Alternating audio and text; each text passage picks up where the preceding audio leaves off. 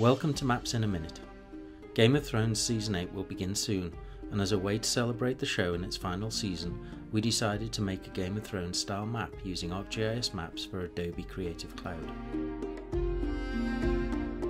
Once you've downloaded the free extension from the Adobe Exchange, you must sign into Adobe Illustrator, then proceed by clicking Windows Extension, and then selecting ArcGIS Maps for Adobe Creative Cloud.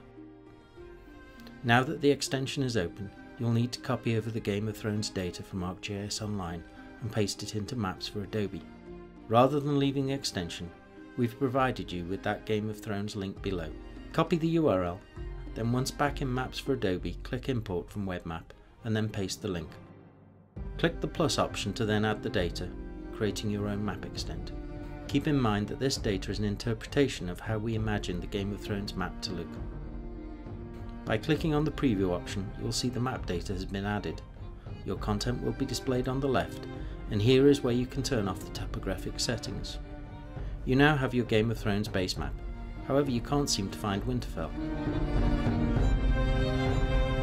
Click the ellipsis on the location layer and choose Manage Labels to produce the location names. Here you can change the text size and placement. Once you're happy with your preview map, download the map into Illustrator.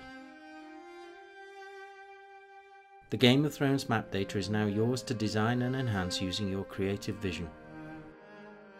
Notice the contents we've downloaded are now editable vector layers for you to control.